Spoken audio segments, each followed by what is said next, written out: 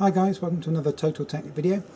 Today we're looking at the A4, S4, RS4 Cabriolet model, B6 and B7, and I'm going to show you how to detach the front seat belt from the base here. I've taken the seat out here so you've got a good view of it, but if you ever need to detach the front seat belt from the side here, I'm going to show you how to do that.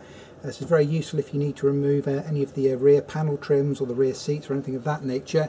You're probably going to have to do this at some stage. And I normally, see where this bolt is here, that is a size, what do I have, 17 here. Normally it's got like a little plastic cover over the top of it. This one's missing, but it does literally just pop off, so it's not very complicated. Pop that off, that'll give you access to this bolt.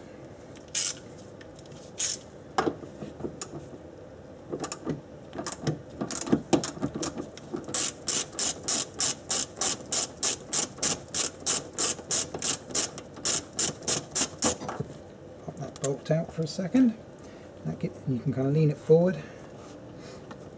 Going to have to feed this through, give me a little bit of space, like so.